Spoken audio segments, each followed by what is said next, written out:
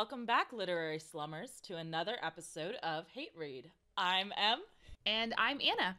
Every fortnight here on HateRead, one of us challenges the other to read a book that we think she'll hate. This past fortnight, I challenged Em to read this awful book, The Amber Room by Steve Barry. So good. Yep. So, before we get started, I have to ask, Em, did you finish this book?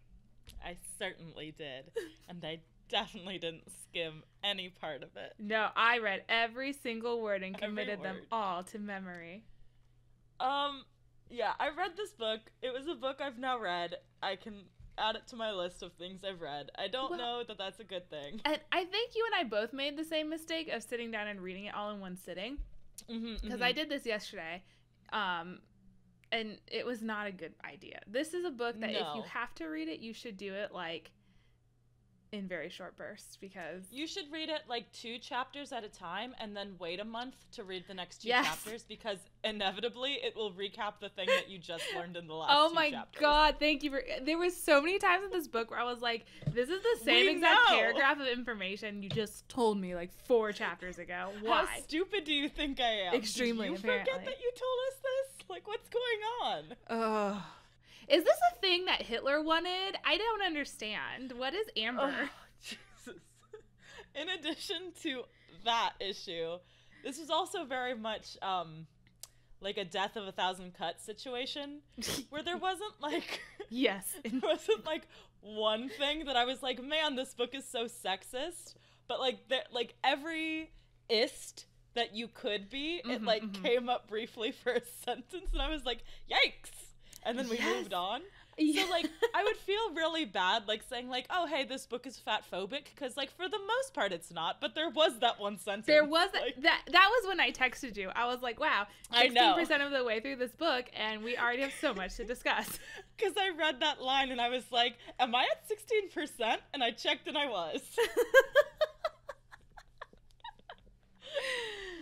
Oh, my God. So let's get into it. Oh, okay. Let's have fun summarizing this one. I don't know. It's gonna be rough. Okay, so we start off, as every good book should, with Nazis. Hooray! We've got this guy named Carol Borya. Ears. Whose nickname is Ears. Who is a Russian, well... sort of. I think he's just a Russian. Yeah, I don't think he was Jewish, yeah, but right? he was I think he's just like a prisoner of war or something. Yeah, but he's not from Russia. Oh. He's from, because that's the whole thing, right? I don't he's know, like, dude. Probably. Fuck Russia. He's from some other country Belarus? that Russia annexed. Belarus, yeah. Okay. I think so. I don't know. They threw around so many things in this book, and I just was skimming because for a lot of chapters, I just read the dialogue because they were like, let me explain 7 pieces of art to you that won't matter at all. Anyway, he's a prisoner of war in Nazi Germany. Well, he's in Austria, but whatever. He's in a concentration camp. He gets pulled out of his hut to go help the Nazis with the situation. The Grand Nazi shows up and is like... The Grand Nazi. He has a name, but whatever. I didn't commit to memory either, but I do remember what it is, because it becomes relevant to a point I want to make later. It's Goring. Okay. So he shows up, and he's like, got these 4 other prisoners with him who are all naked, and he makes Ears, Carl Borya, pour water on them in the freezing cold as a way of torture, because he's trying to get information out of them. And Ears is like, man, these prisoner dudes are so cool for standing up to this guy and being so resilient, and I respect them so much. And even though they're still Nazis, though, and they're doing this for their Führer. Right, and they are, in fact, Nazis who are big, big fans of Hitler.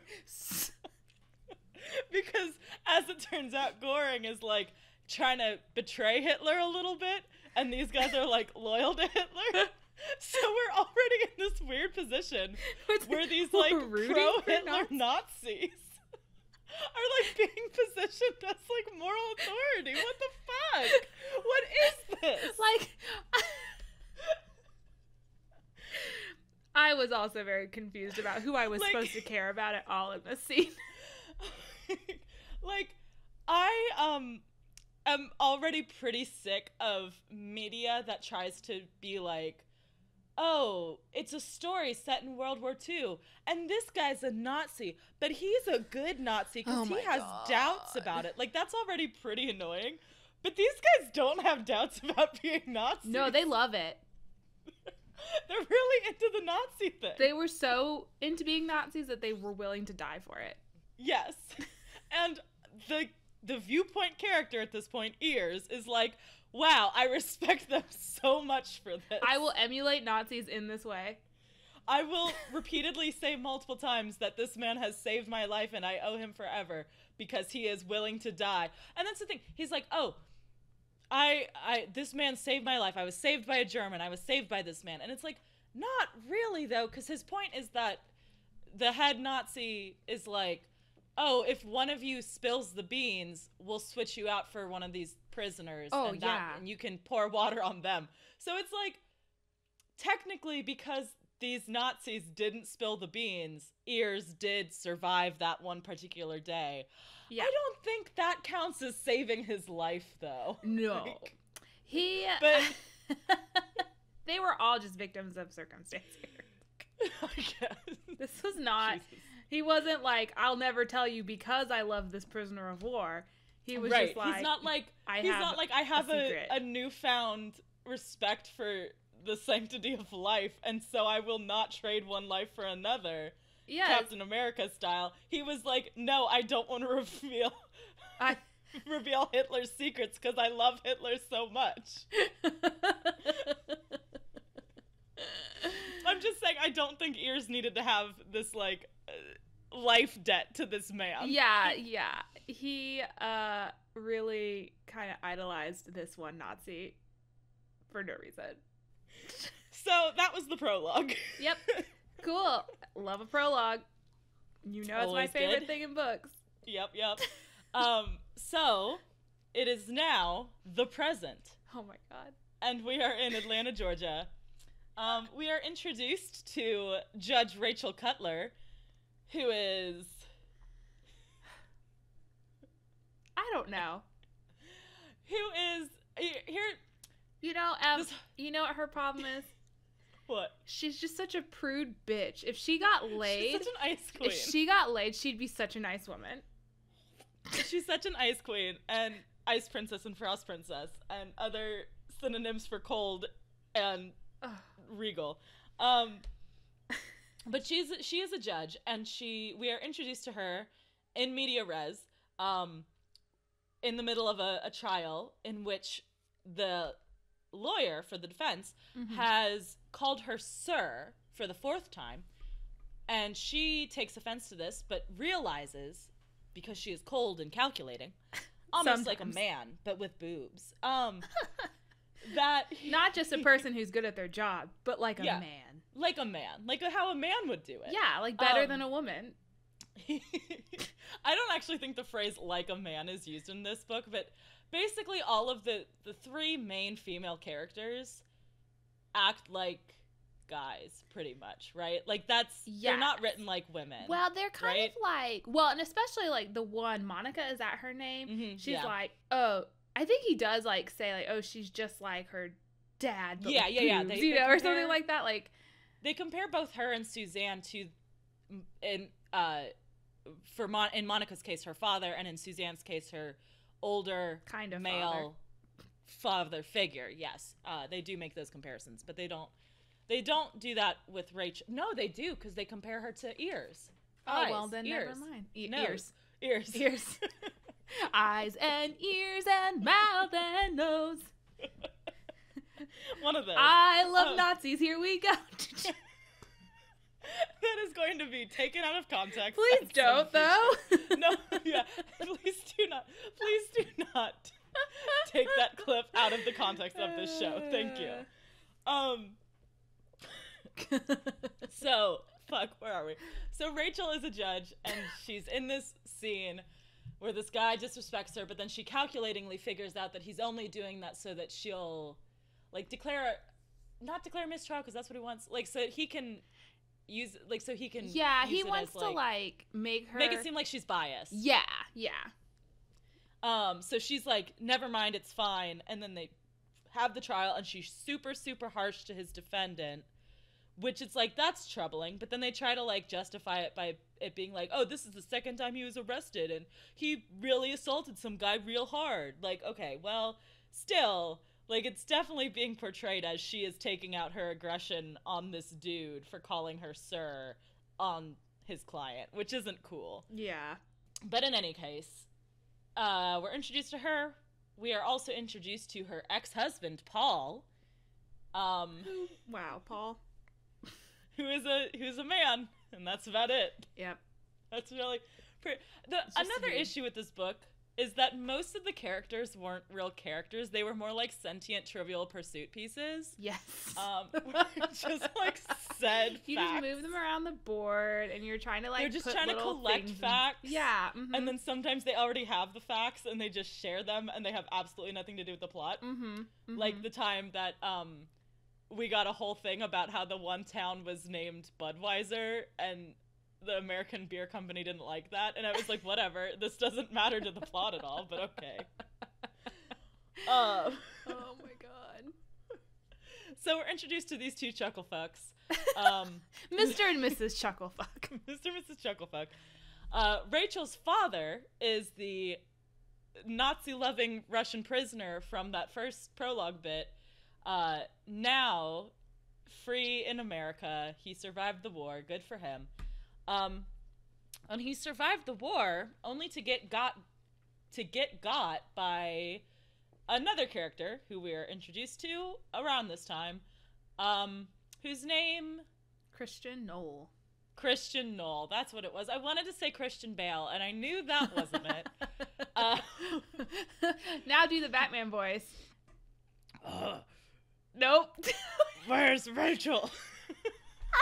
Where's the Amber Room? We're very good Batmans. The way that Batman is introduced in this book is that he is on he breaks into a man's house, a rich man, and then is stealing a Fabergé matchbox from him. Or something. And then that guy comes down and is like, oh, what up? You're stealing my shit. And Christian's like, yeah, and explains how he had the, like, he faked his way in there and, like, pretended to be an art professor earlier to scope the place out. And then murders the guy. Mm-hmm. And then goes up to that guy's bedroom where that guy had been entertaining a hooker and has sex with the hooker and then murders her. 'Cause cool. Like, why though? What did that hooker do? Why was that necessary at all? Well, he couldn't leave any witnesses. I can't describe to that you. She hadn't witnessed. She was like, "Are you here to have sex with me?" And he was like, "Yeah." Right. Even this hooker does not act like an actual human woman. She acts like a character from a film noir movie. I don't know if at this point in his writing career that Steve Barry had met a woman yet. Well, he's married. He thanks his wife at the end of the book, because that was my suspicion was that he had recently gotten divorced, because it would explain a lot in this book. But that's not the case. He is apparently happily married and remains so, as far as I can tell, to this day. Wow. What a patient I woman. assume his wife doesn't read his work. I don't know. When was this published? I think it was like 1998 or something. Nope, 2003. Oh my god, I was thinking 90s this whole time. 2003. Yeah. I mean, that's like only 5 years later, but still, like, I'm pretty sure it was 2003. I know it was early 2000s. We had all survived Y2K at this point, like. Mm-hmm. Yeah. But here we still were. So we've got Christian Bale. We've got the Chucklefucks, whose dad is a Nazi. No, he's not. He just likes them a lot. He just really appreciates their work. With Christian Bale, we also had this whole part where he explains, like, when he's everybody just dumps their fucking backstory all over the place. Oh my God. When he's dumping his fucking backstory, he's like, it's like his father was a Nazi, but he's not, and he kind of fell in with the neo-Nazis for a bit, but he got out because he just likes, like, ethnic women too much, I think is the line. Something like that. Oh my God. I gotta find this quote. I did highlight it, though, because I was like, what the fuck did I just read? Particularly when he found women of color so alluring. Yeah, which is, like, the weirdest I have black friends moment I've ever read.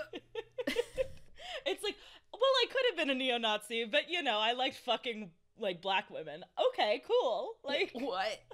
That's all right.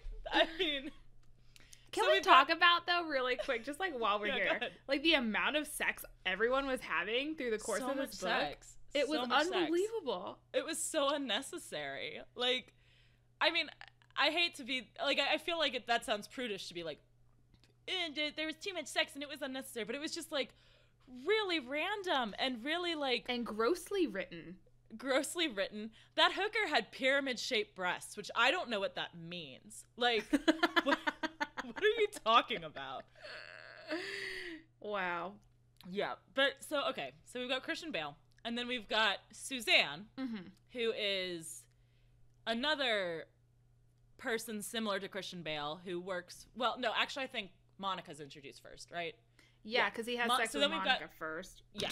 So then we've got Monica, who is Monica something or other, who is the daughter of a rich guy named, assumably the same last name that I can't remember for Monica. Yep, there it is. Wait, Felmer or Fellner? Fellner, okay. So you've got Monica Fellner and her father, and they are rich, and they employ Christian to go find lost art for them, so like art that has already been stolen, and that's their whole deal. Now there is another family called the Loring family who is also part of this club that is into lost art, and so Ernst Loring is the like kind of Fellner's competitor, and he also has a person on his payroll who acquires art for him, and that is Suzanne. Both Monica and Suzanne are romantically intertwined with Christian. Because he has sex with everyone. And Monica is, like, pretty much on Christian's level in terms of, like, morality, where she's like, yeah, kill whoever. I don't give a shit. I just want my fancy art. I would like a Picasso, please. Go murder some guy. Like, that's kind of her whole steez. Suzanne, on the other hand, feels vaguely guilty when she must murder, but murder she does. But doesn't think twice about doing it otherwise. Yeah, but still does it a lot. Cool. So those are pretty much all of the players. Well, there's a few other ones, but we'll get to them. So, Ears, when he was in the whole Nazi death camp deal, during that thing, he overheard one of the questions that Goring, the head Nazi, was asking about was like, where is this Amber Room? So he's already interested in the Amber Room, and then he's been like watching news stories and stuff about the Amber Room and seems like really into the Amber Room, but we don't get really his interiority at all, so we don't really know why he's so interested in the Amber Room.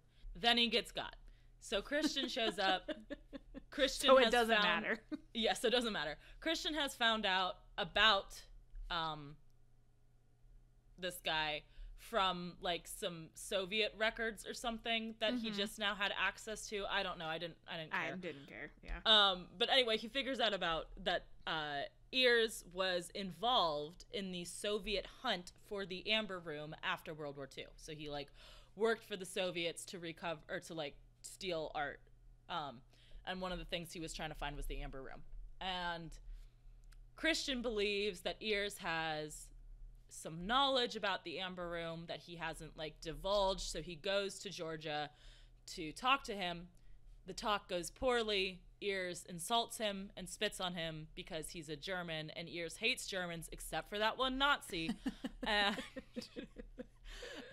so Christian comes back and pushes him, like strangles him / pushes him down the stairs so he breaks his neck. He says, how ironic that my life was saved by a German and now will be ended by a German. Yeah, cool. Like, whatever. That's nothing, but whatever. Rachel is understandably upset about the death of her father. But she immediately is like, it was murder.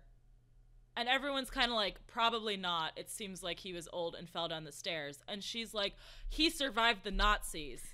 And it's like, okay, well, that also he was 50 years younger, so. Right, when that happened. So, like, that has pretty much no relevance here and isn't, like, good evidence for anything.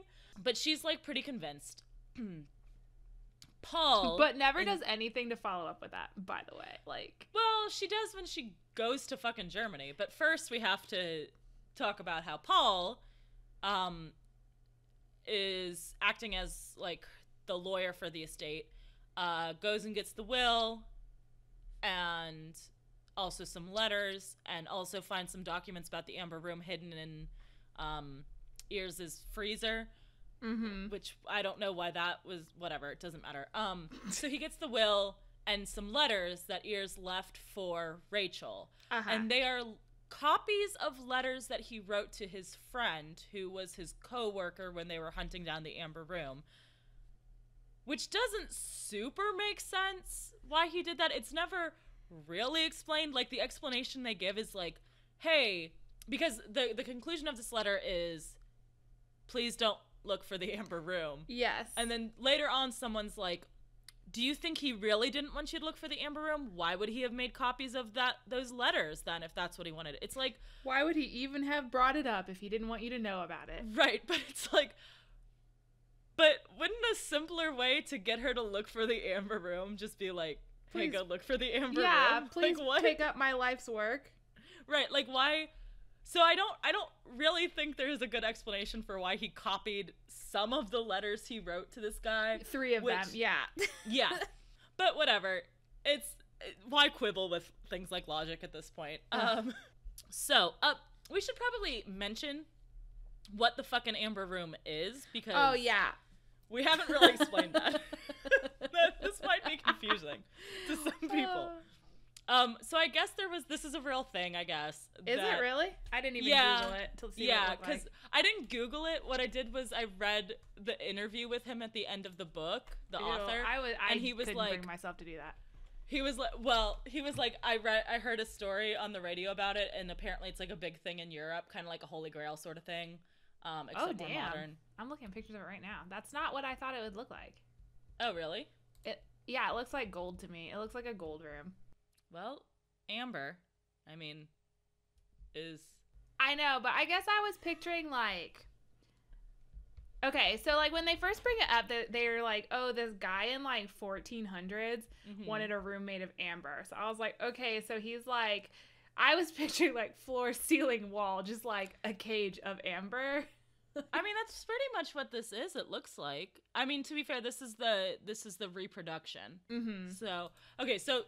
Google it, guys. First of all, Google it. Secondly, okay, so it's basically this guy had a bunch of panels of amber made, and he put them all around a room, and everyone was really into it.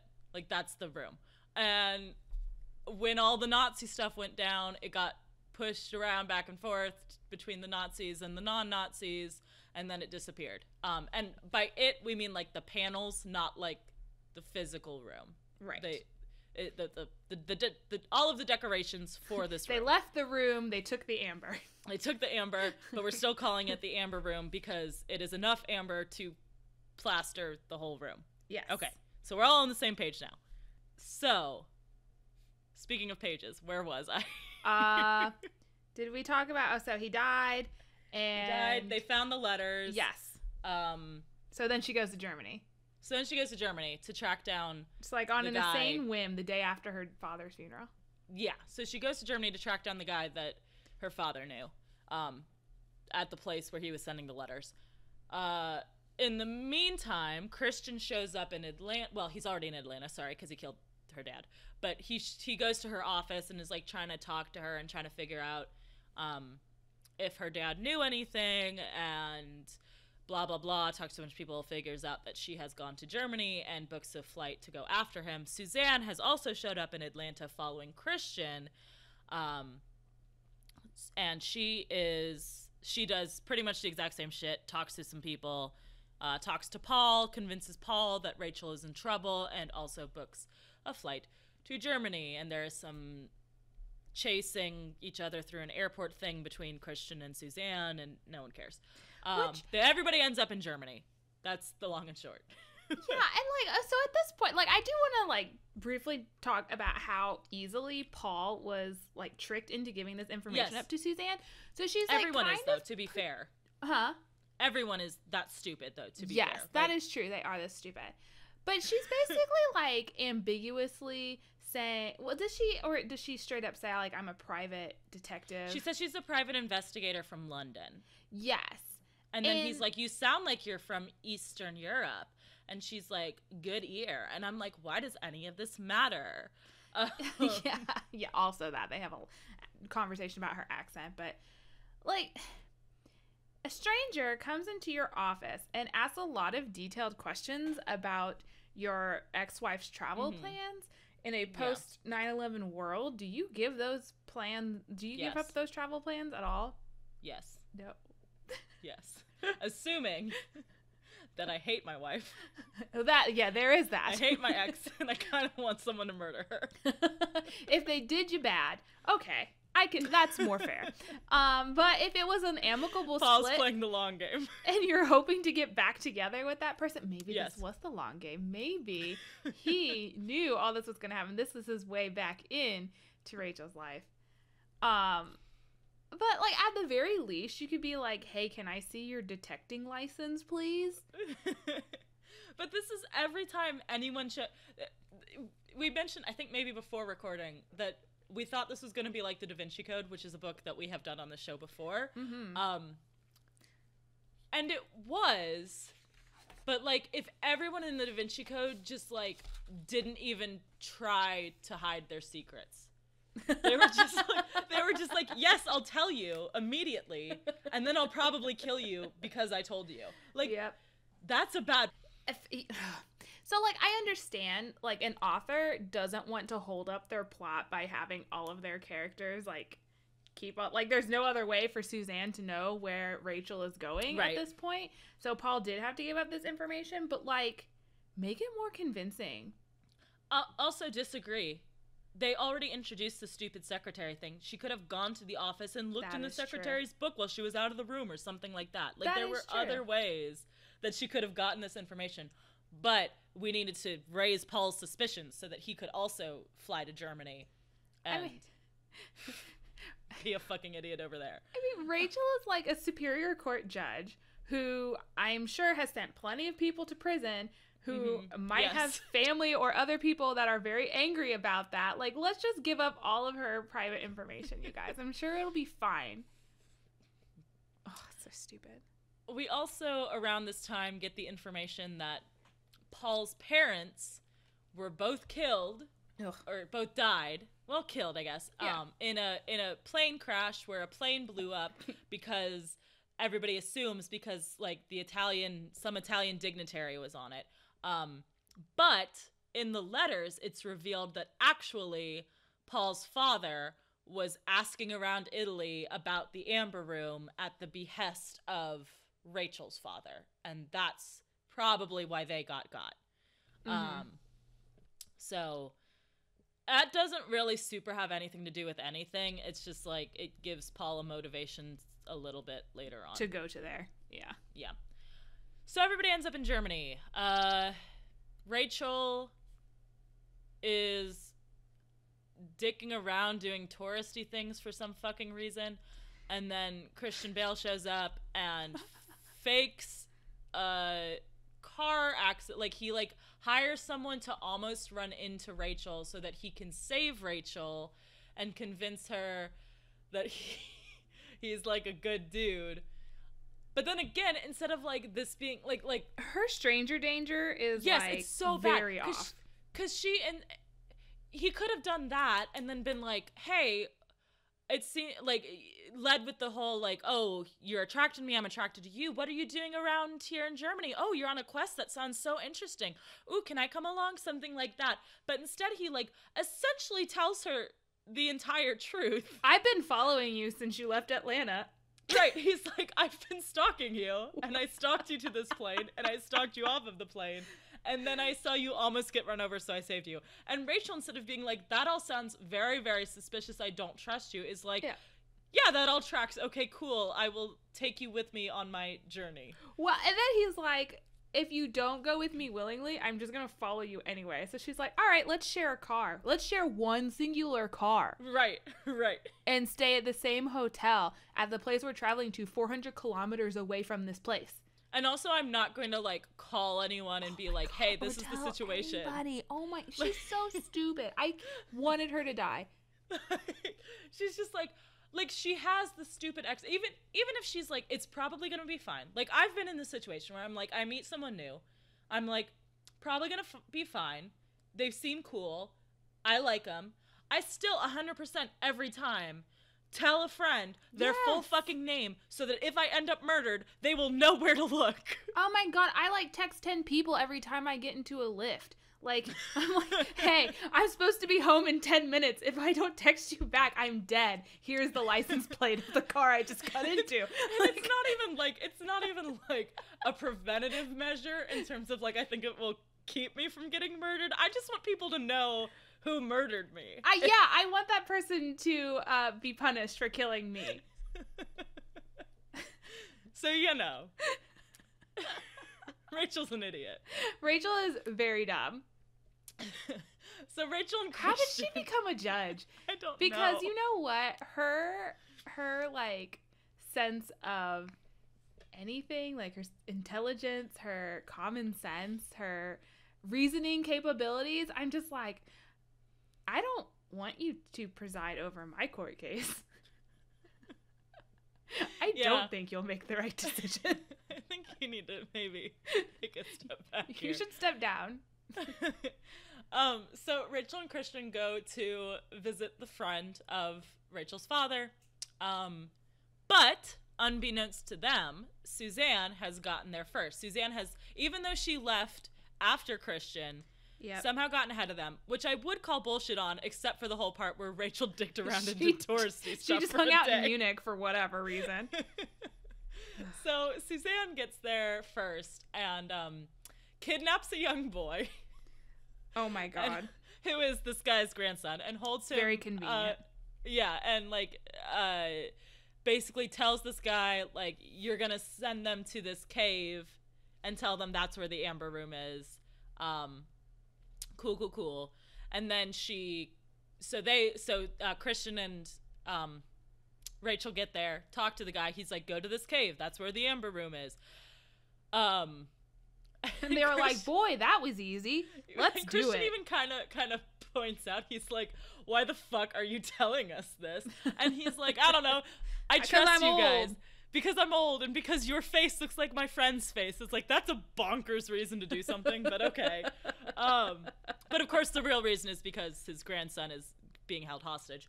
And then Suzanne kills that old man because she doesn't want any loose ends and lets the little boy go, we find out later. So weird standard, I guess, for loose ends here, but whatevs. Yeah. Not saying I wanted the 10-year-old to die, but I don't know, I wanted some sort of consistency. So, I want everyone to die or no one. Yeah, pretty much. So Christian and Rachel go to the cave, and there's some suspicious stuff. Things look slightly blown up. They're not quite sure what the deal is. There is no treasure. Christian then pulls a knife on Rachel, but just as he does so, big explosion. Suzanne has blown up the cave, trying to kill both of them. I think we need to note also that Christian's plan is now, I'm going to sexually assault this woman in this cave and then kill her with my knife. Yes. I mean, here's the... Okay. Christian does this multiple times where he's like, I want to have sex with this woman and then kill her. And those two things are separate. And I'm not saying, like, I think it either, again, it needs to be all or nothing here. Either he needs to be like, I want to have sex with this woman and then kill her because that's my kink. Or I want to have sex with this woman and then I probably won't kill her because I'm, I just had sex with her and that's pretty fucked up. Like, to plan to kill someone right after having sex with them.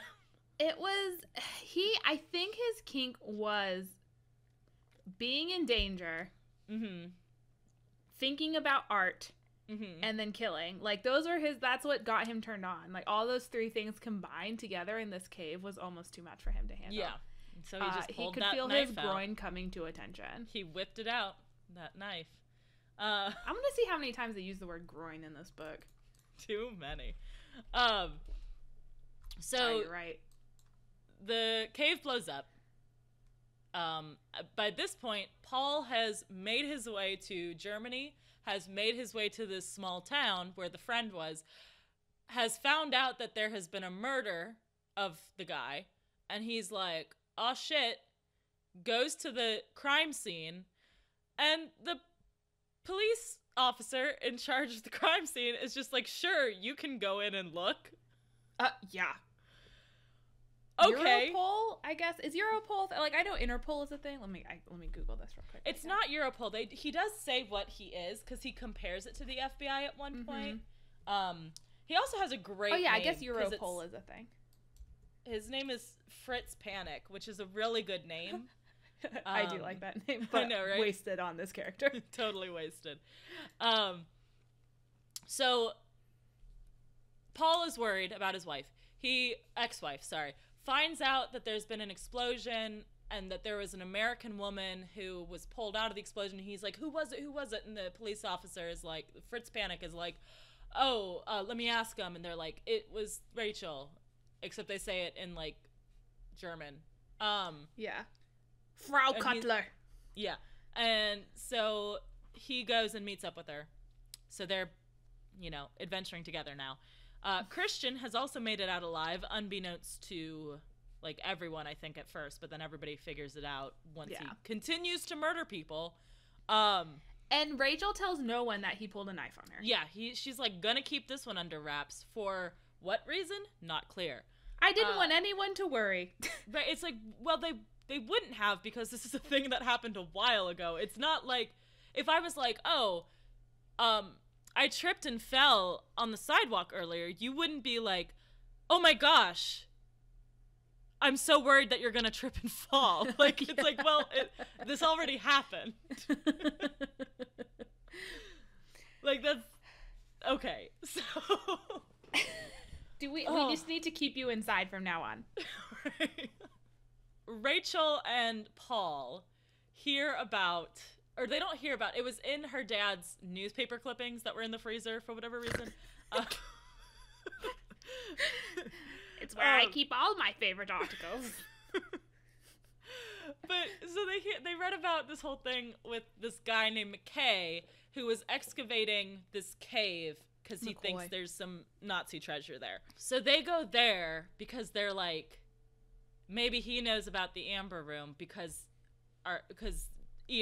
Dad kept the clippings about the Amber Room all together, and this clipping, I think that was the, like, logical leap, was it was like, oh, it was all stuff about the Amber Room, so there must be a connection. I don't know, whatever. I don't know. They were like, he's the only one that's looking for art in the mountains here, so he must know something about the Amber Room. Right. Okay. So they go there, and they're like, hey, we're looking for the Amber Room. Just all casual. Like people have been like, trying to kill them for this information. They're like, hi, we're the Cutlers. We're here about that Amber Room. And McKay is like, cool, you guys can join my expedition, I guess. Yeah, he's like, come on in. I'm welcoming you into the fold. You're now my lawyer and my lawyer's judge. I will consult you on all legal matters. So just as they're, like, having this discussion with McKay, someone runs into the room and is like, we made it, we broke through, we're into the secret chamber where we think all the shit is. And he's like, come on, guys, let's all go look at this together. We're best friends, I guess. Let's go, gang. Let's go, gang. We're a well-established gang. My oldest friends. Heist Queen and what's his name? So McKay, the Chucklefucks, and this doctor of like PhD type doctor, not like medical doctor, who's on the payroll, all go into the chamber together, and it's like 3 big old trucks, and they're like, there's gonna be so much art on these trucks. And then they go and look in the trucks, and there's no art in the trucks. There's also a few dead bodies. And the letters spelled out next to one. This is the dumbest fucking thing. Next to one of the dead bodies.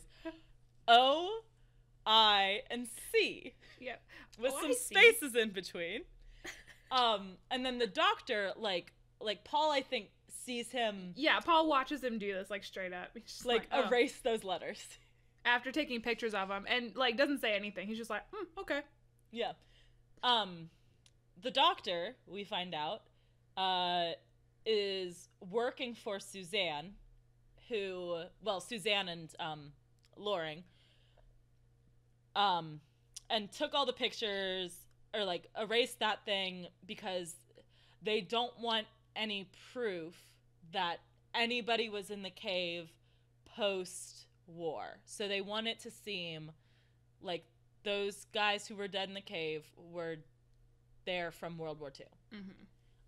But Paul has found little ID cards on these guys. Yeah, he just, like, fucking picks up a finds wallet. This is mine now. And they say, like, these ID cards were issued after World War II. And Paul's like, that's what it says, straight up. Pretty much that. Except it's in German, so they have to translate it. Yeah, they had to go get a dictionary. So they're like, weird. This treasure that was supposed to be, like, these trucks that were, like, World War II trucks were there, and there was no treasure, and there were these dead bodies from after World War II. It's almost like someone showed up after World War II and stole some shit. And they figure out that the doctor is, like, double-crossing them and whatever. And they also figure out that those letters, OIC, with spaces in between, if you add an L before the O, an R before the I, and an N before the C, and then turn the C into a G, it would spell Loring. Which, okay, so what? This is a huge leap, This is a huge leap in many ways. For them a correct one, but also, like, what? It was a huge leap for them to make, and it was a huge leap for this dead guy to have done in the first place. Because why? How did the other... Okay, so assumably he wrote the whole name. Okay. But how did the other letters get wiped away? Perfectly. Except for that CG situation. Yes. But G, also... like, that's only a tiny bit of G to get erased. Right. Like... Either that or this dead guy only wrote OIC with the spaces in between it like some sort of stupid fucking crossword puzzle and was like, they'll figure it out. They'll know who killed me.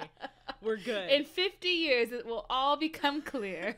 But also, I would like to point out that we have already been introduced to a different character in this book who this same fucking logic could apply to, because that Nazi guy who was the head Nazi was named Goring.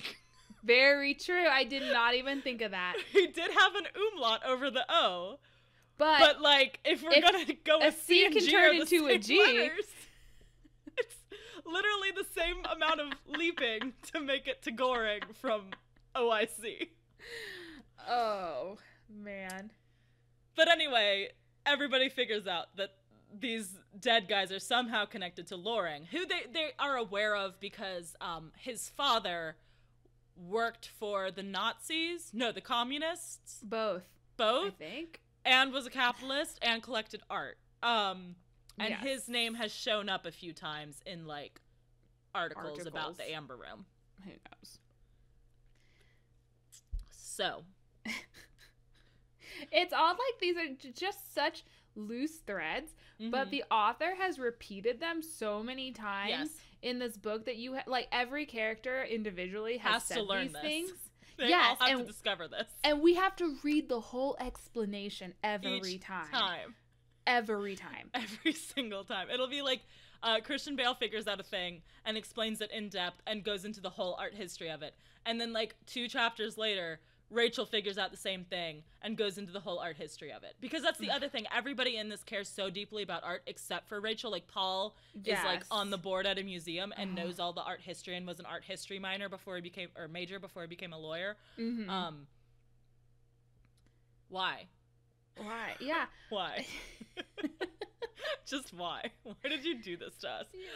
It's like, yeah, and so the author like gives us no choice but to accept that this is the only way that this could fold out, because it just, I thought that was going to be the big reveal at the end, was like, actually, no, guys, it went in a whole other direction. Right. I was just trying really hard to MacGuffin you. I thought for sure what was going to happen, because, okay, so in the letter that her dad leaves her, he's like, remember the myth of, I can't remember the name, remember this myth. It is an important myth for you to remember.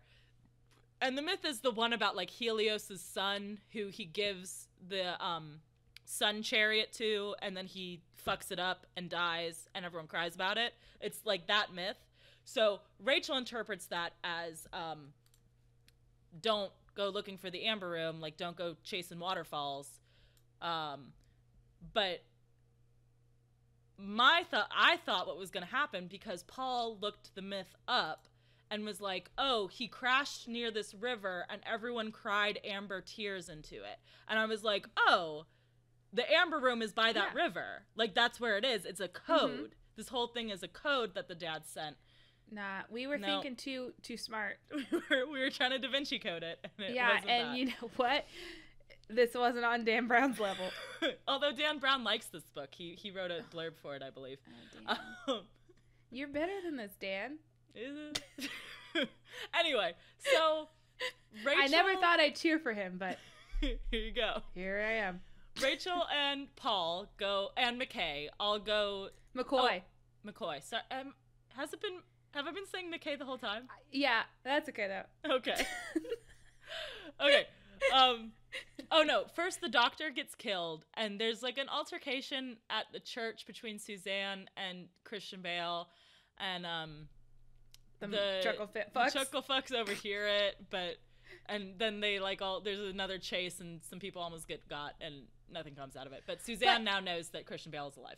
But also, like, the weird thing about this is that, so there's a shootout in this church, and I guess when someone comes to investigate, it's the monks in charge of this church, in charge of this abbey, I guess, and they find the dead body, and then they find 2 unconscious Americans, and then they don't call the police. Like, they're just like, oh, yeah, the monks will take care of it. Like, the monks like dug into your pockets, saw your room key, and came to the hotel to report that you were unconscious in their abbey. I was like, what?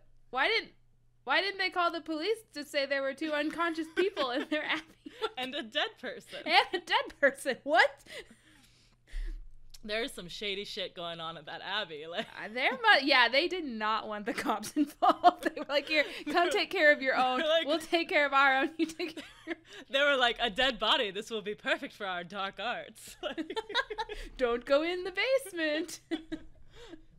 Well, I looked a gift dead body in the mouth. Oh my gosh. So everybody essentially goes off to Castle Loring at various points. So for different reasons.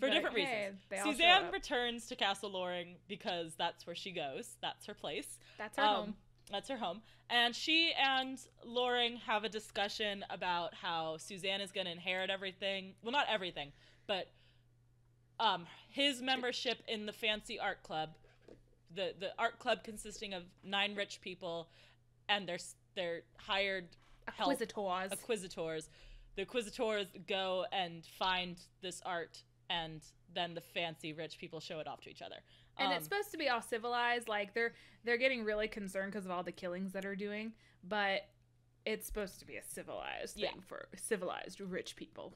So Suzanne's gonna get like the castle and some money and the art collection and his membership, And then, like, he has a bunch of other money for his actual biological children.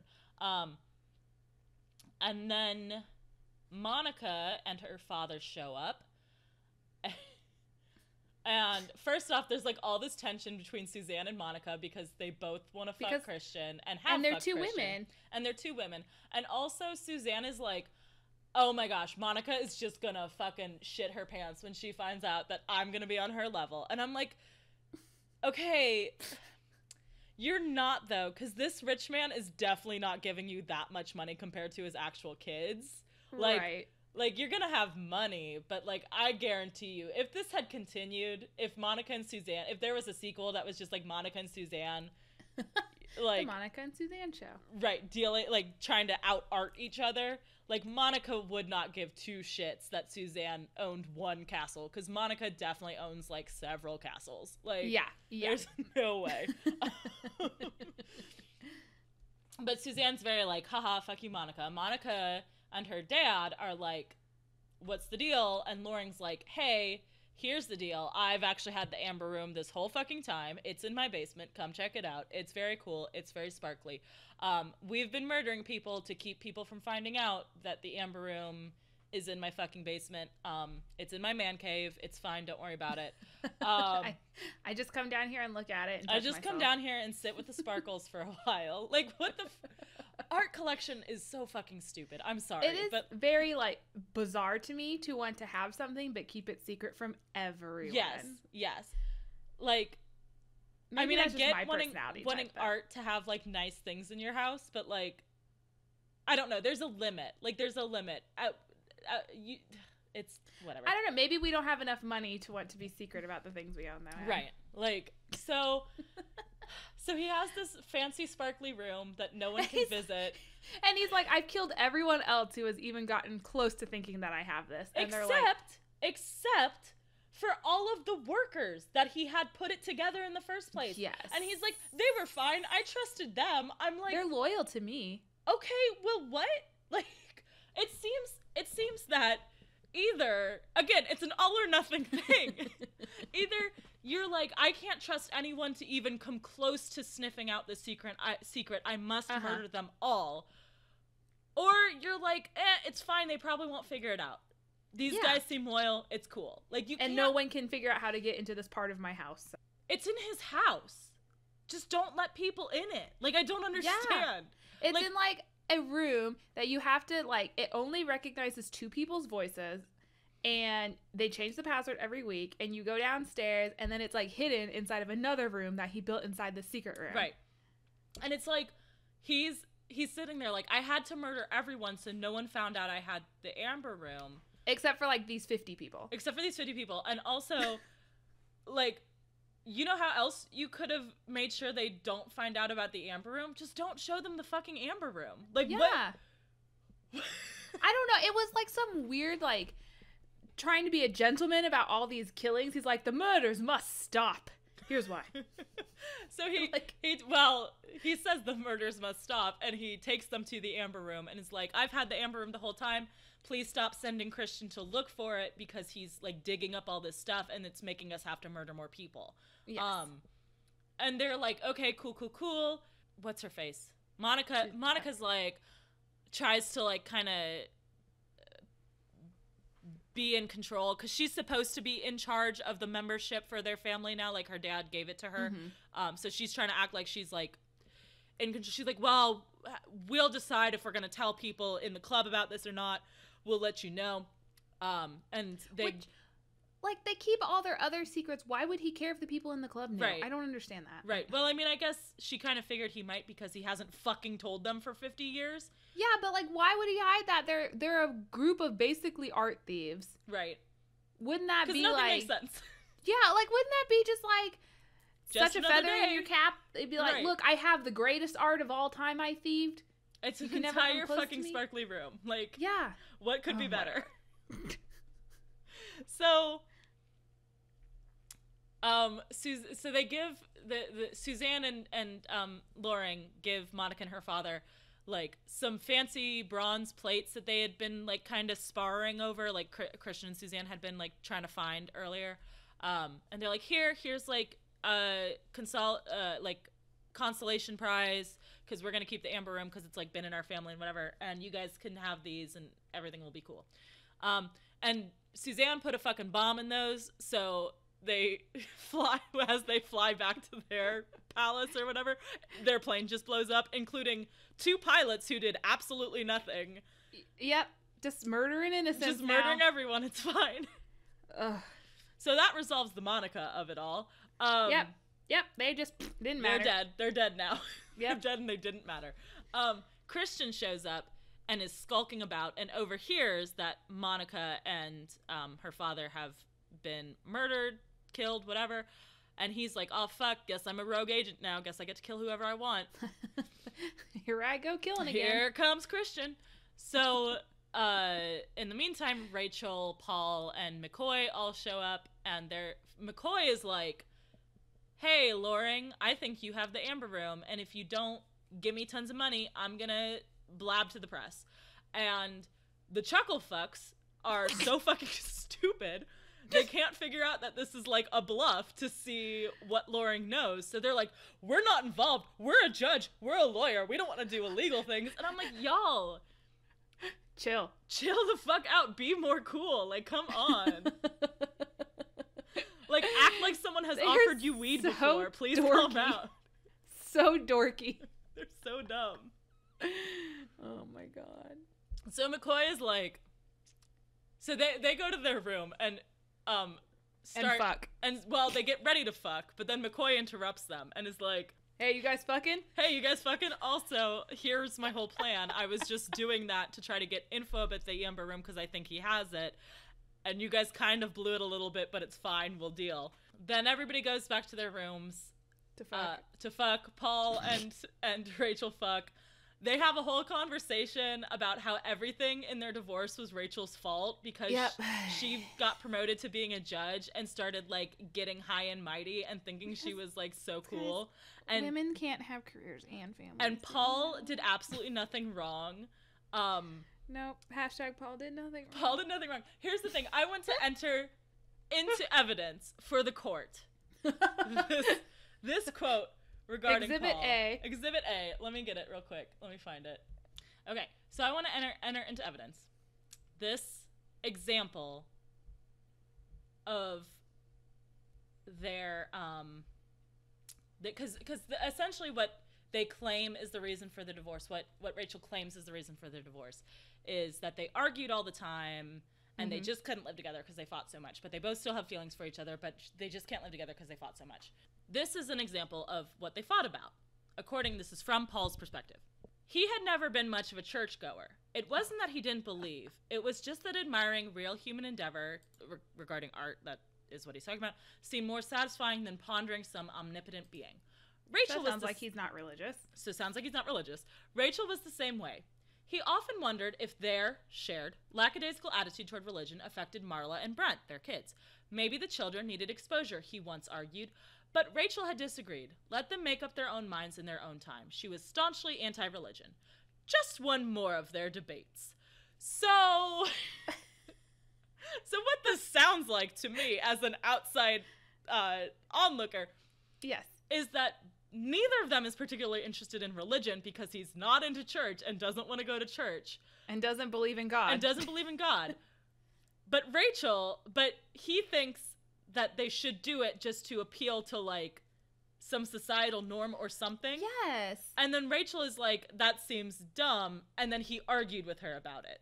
Even though they're basically on the same page. Yes, I don't understand that. They're like, okay, we've both come to a point in our life where, we don't find that this is an important aspect of our family, but we should definitely force it on our children. Right. So Rachel definitely seems like the sane one in that, like, discussion, right? Like, it's like, neither of us believe in this thing. Or, like, to be fair, I think it's implying that he believes in God but just doesn't want to do the religion thing. Right. But, like, why would you have your kids do it then? Like, I don't understand. Their kids are, like, 4 and 6 or something? 6 and 8, I think. Maybe? Yeah, something like that. A 2-year gap. Like, you're gonna have to go with them. Right. You can't just leave them at the church. The reason they got a divorce was because they just felt like it, and the author they didn't want to bother with counseling. The author wanted to make a point about how divorce is bad. That's pretty much it. Because that comes up several times in this book. Okay, so they fuck. And then Paul, like, goes wandering through the house. He just gets up in the middle of the night. Just and gets up. I'm gonna go for a walk. And runs into McCoy. And then they both just find the Amber Room. No, yeah, he's like, so they find this open door, and they're like, well, it wouldn't be open if he didn't want us to go through it. Right. So they go through the door, and they find all of the secret art in the Amber Room. Like homie, okay. Should have locked that door. What the fuck? You had this fancy lock on it. But like, what's the arrogance of you're staying in someone else's house and just be like, well, if they didn't want us to snoop, they would have put everything under lock and key. So I'm just going to go through anything that I see. I think probably, I will give it the benefit of this doubt. I think probably that was meant a little bit more cheekily, that they're like, because McCoy wants to find the Amber Room, right? Like, he wants to snoop. That's why he's up and about. Yeah. I think they were probably trying to be, like, funny about it with that. But it's definitely fucking stupid on Loring's part. Like, yes. Also, he's not very good at keeping a secret. That's why they had to keep killing people. So I just hate killing, but I also hate keeping my secret. I also like to share. So Loring finds them. This is where everything starts to break bad. So there's a lot of shit going on. Yes. Loring finds them in the room, admiring his amber room. Admiring the sparkles. Meanwhile, Christian kills Suzanne, right? First, like, shoots her in. Well, first he goes to rape Rachel. On Rachel, yes, he goes to rape Rachel, and then Rachel, this is when he says she has an inviting crotch. Yes, which cool. Okay. Rachel screams, and Suzanne overhears it, and like comes to check out what's going on, and then there's a confrontation between Christian and Suzanne elsewhere, and Suzanne gets got. Yeah, he just shoots her in the forehead twice. And says this is for Monica. Okay. Cool. I guess you cared about Monica. Cool. I don't know, dude. What else? And then he goes back to trying to rape Rachel. Loring... Who he's, like, beaten up to the point where she thinks he's Paul. Yeah, like, and so she's like moaning and supposed to be enjoying it. I think she's coming because he punches her when he chases after Suzanne, like, to knock her out. So I think she's just, like, unconscious and is, like, coming back to consciousness and thinks it's Paul, I think, is the situation. Okay, because it sounded to me like he was trying to make it sound like she was enjoying it, which I was like, okay, if you're going to write a scene where someone is violating a woman in one of the worst possible way, like, don't justify it like that. Like, I didn't read it as justification. I read it more as just because when Paul comes into the scene and she's saying gets Paul, his ass kicked. He's like, oh fuck, she's like crying out for me. So I think it was more like, I don't think he was trying to say that she was into it, really. Yeah, I guess it was just like a weird choice. And I know we were inside Christian's mind at that point, so it was supposed to be like gross sociopath, like, train of thought, but I don't know. Dude, yeah, like, it was. I mean, any sort of rape scene is automatically very uncomfortable, but yeah, especially when you're in the mind of the rapist. Yeah, like, cool. So yeah, Paul, as mentioned, gets away from Loring. Loring shoots McCoy, but then Loring dies somehow. McCoy takes a bullet. For Mr. Chucklefuck. Because it's his best friend. They are not that close. He's just like, all right, now he's got a gun, so I'm going to plan to take the bullet that he's going to shoot, and you run and get Rachel and get out. Like, he's willing to, like, just die here because he found the Amber Room. McCoy, there's a lot to get into with McCoy. McCoy has many depths. McCoy is a very deep character. By which I mean he's not at all. He just does whatever the plot requires. Yeah, he's just basically like the author's way to continue the plot. All right. So McCoy takes a bullet, and I think who kills Loring? Does McCoy kill Loring? McCoy chokes. Oh, he chokes him out. McCoy chokes him. McCoy chokes him to death. That's right. After being shot, Yes. and then the author's like, and then McCoy like fell into the darkness. So you're supposed to think he's dead, but then in the next scene he's just like later. walking around like, my shoulder hurts. right. So Paul runs in, sees Rachel getting well, I don't know if it's clear if, I mean, I guess it doesn't super matter if she's like, if he's in the process of being about to rape her, or he had no pants or underwear on because she's like, I woke up and there was this like guy naked from the waist down. Okay. And I mean, I would say it doesn't matter. It's pretty much terrible no matter what. But I would think that both Rachel and Paul would care because they mentioned several times stuff about like how Paul is worried that she's attracted to another man and doesn't want her to sleep with other men. And then also like Christian has that thought a couple times where he's like, ooh, she hasn't fucked anyone since her husband. She's practically a virgin. She's thirsty for... Oh, yeah, that was a weird thing. It definitely seems like the guys in this universe are very into that idea, so I don't know. It's... But then at the end of the book, they were like, and we never talked about that night again. Oh, that's not healthy. Well, you both almost died several times. I mean, maybe they shouldn't talk about it with each other, but maybe talk to a therapist. Yeah, to someone at least. Jesus. So Paul pulls Christian off of Rachel. They get in a fist fight. Paul almost dies. Rachel picks up a gun and shoots Christian. Christian dies 11 billion times. McCoy comes back in and is like, "Good job, guys. Let's go, gang." Epilogue. They give the Amber Room back to Mother Russia, and Rachel and Paul get remarried, because that's what I was worried about with this whole fucking book. In the Russian Orthodox Church, which they were like, no, we don't believe in divorce, and they're like, no, we were married to each other, and now we're getting remarried. And so the church was like, nah, that's fine. Cool. Also, Rachel gives up her job as a judge because she doesn't want it to interfere with her relationship anymore. Real cool. Even though she just won a re-election. And in the final scene of this book, they exhume her father and bring his body to his homeland of Belarus. Minsk. Oh, I thought they went to Minsk. I don't know. Belarus. Let's say Belarus. Where was it? Minsk. How do you say that? Is Minsk in Belarus? Where's Minsk? It is. It's the capital of Belarus. Okay. Oh, wow. Yeah. So both. I learned something today. Okay. So they take his body back to his motherland of Belarus and rebury him there as he wished.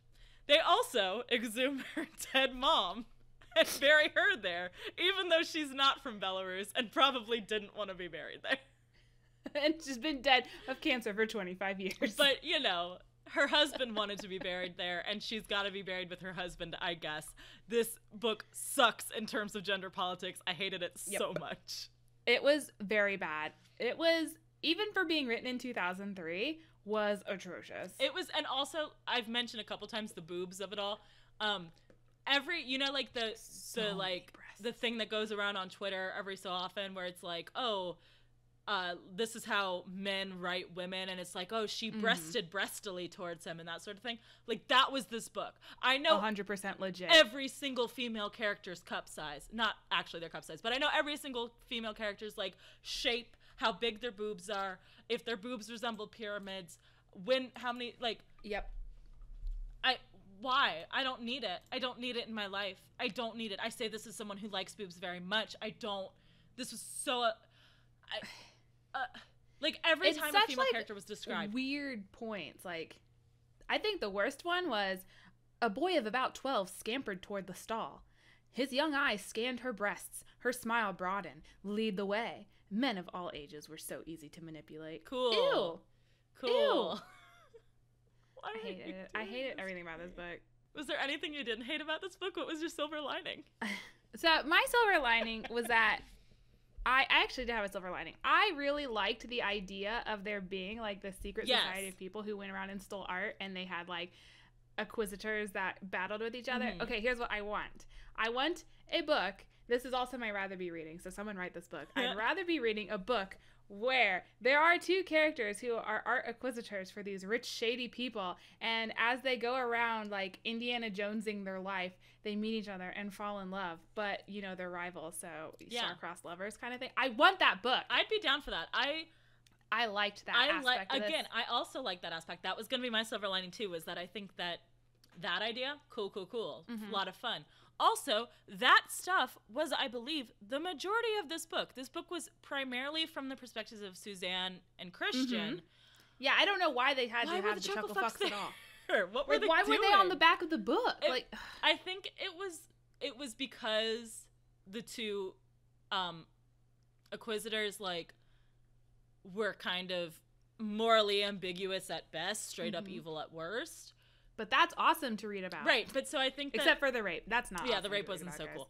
I think that... And the murdering women after just, like, having sex with them. I think that's also not great. Cool. Portrayal of women, period. Yes, not cool. But I think that, like, the author was like, oh, I have this cool idea for this, like, secret society that, like, is trying to find these, like, hidden things, and they like, compete with each other, and there's all this sexual tension, and then he was like, but like they're gonna have to do evil stuff. I have to have some like morally good characters. I'll just throw in this lawyer and judge who are divorced and like for no fucking reason. It was terrible. It was stupid. Now see, if the two Acquisitors used to be married and then divorced, that would be good. That would be good.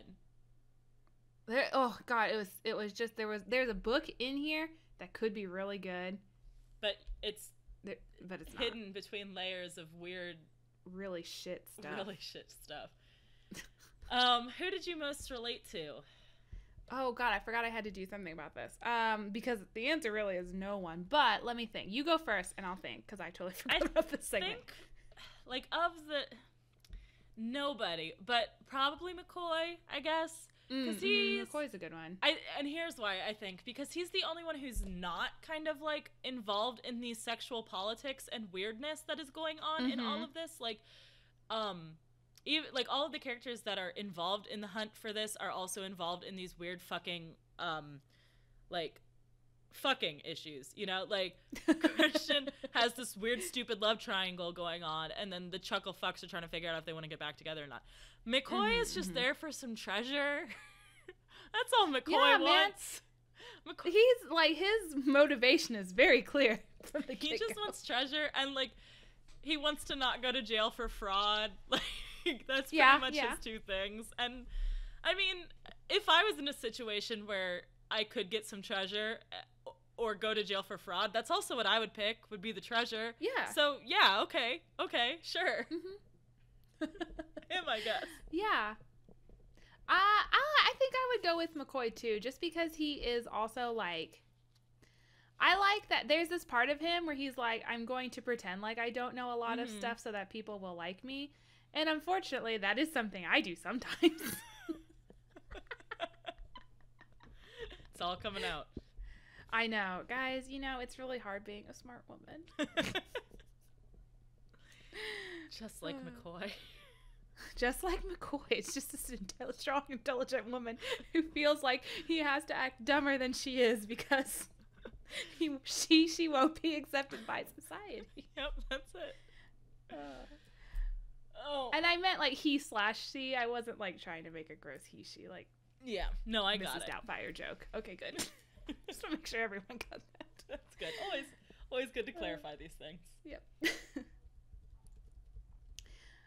Okay, so what would you rather be reading then? Because I have another one, but I want to hear yours too. I really don't have one is the thing, because, like, I think we've talked about this before. This is such a genre that I just don't like. Like, I don't care. I don't want to read more of it. I haven't read much more of it. Like, I don't, you guys know. Like, adventure novels in general, or like thriller, I think. Thriller? Okay.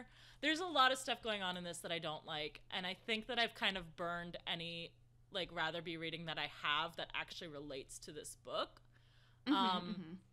So, I don't know. That new Naomi Novik book looks good. Kind of want to read that.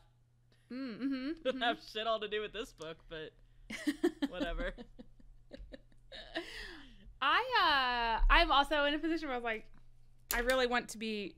well, because I texted you. I'm in the middle of reading Sarah J. Maas's Throne of Glass series right now, and I just finished Queen of Shadows the day before I had to read this book, and I was like, I might just like not read the book at all and just keep reading the Throne of Glass series because wow, Queen of Shadows was amazing. But that is not really my rather be reading. My rather be reading, I really enjoy books that have like a heist narrative to them, or like I like books about thieves a lot.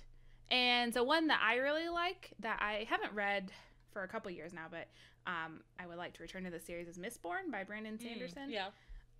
It's a bit of a chunkster, but it's really good. It sounds kind of silly, like the magical system is that people drink vials of different metals to gain different abilities, and most people only have an affinity for one type of metal / ability, but the Mistborn can drink any metal and have any of the abilities, and it's very good. There is thieving, there is heisting, there is a plot.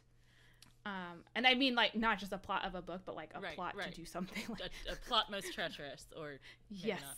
Yes, thank you. Yeah. I'll throw out, since you kind of took us in Thieves' direction, I'll throw out Six of Crows. Yeah, Six of Crows by Leigh Bardugo. And I haven't read the sequel yet, and I need to do that. Oh, I know, I need to get on it. So it's even better than Six of Crows, if you can imagine. I just read it like a couple months ago. So I'll throw that out. That'll be my official one. Yes. Cool. All right. So that pretty much wraps us up for this fortnight. Next fortnight, we actually have a submission, which, as you all know, is a submission from a slummer. So they have suggested that we read The Shadow Year by Hannah Richel.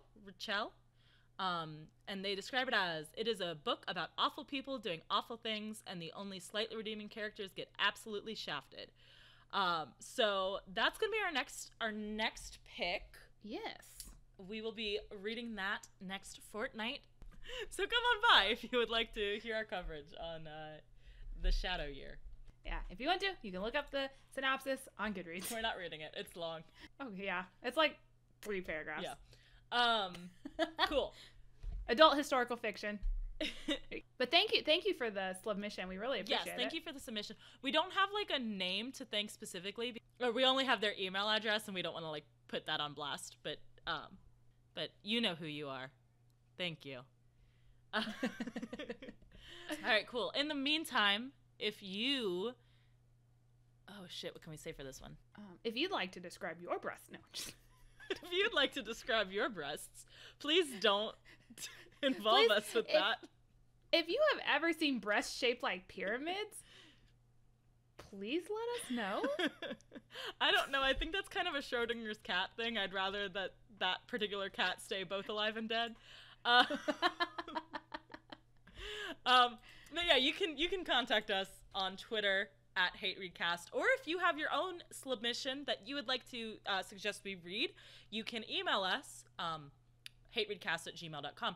I suppose you could also send that on Twitter, but I feel like some people are a little bit more nervous about linking their name to things that they aggressively don't like. So, whatever you're comfortable with is cool. As always, thank you to Ben Cope for the use of our theme song. You can check out his YouTube channel in our show notes below. Mm-hmm. And we are on all of your favorite podcasting aggregating things. Yep. Platforms, that's the word. We are on all of the best podcast aggregating platforms. So if you have not yet subscribed to us and you would like to, you should do that on whatever it is you're using. If it does happen to be iTunes, we would love it if you could give us a 5-star review, because it does help other people find us and enjoy our content as well. And also, just tell people about us. Yeah. That'd be awesome. We would love that. Let them know. Share the good words. And the hate. I've got a quote. I've got one too. What's yours? It's the one that, because we never actually said what it was, the one that upset both of us at 16%. Oh, yeah. In the words, what's this author's name? Something. Steve fucking Barry. In the words of Steve Barry, How had men once believed such obesity attractive? But apparently they had, since they found the need to fantasize that their gods desired such a butterball. Yeah, butterball, wow. First of all, like, that's the insult you're going to go with? Like, you have such vehemence, so you're just going to be like, butterball. How do you say that angrily? Oh, man. That's funny. Mine was, I think I'm glad I fucked you. I didn't understand that one. Because she was like, are you, he was like, I could have killed would you have killed something. me if, like, I tried to stand in your way? If I didn't sleep with you. If I didn't sleep with you. No, I thought it was just if I stood in your way. Okay, whatever. It doesn't matter. It was a dumb book. I don't know. Either way.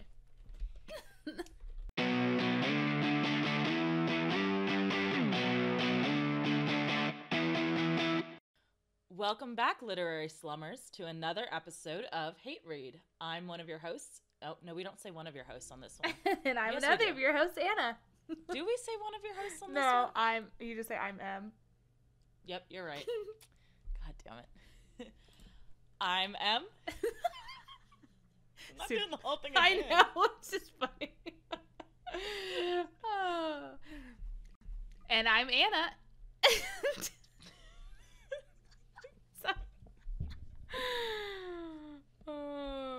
Okay. I can't stop laughing now. Okay.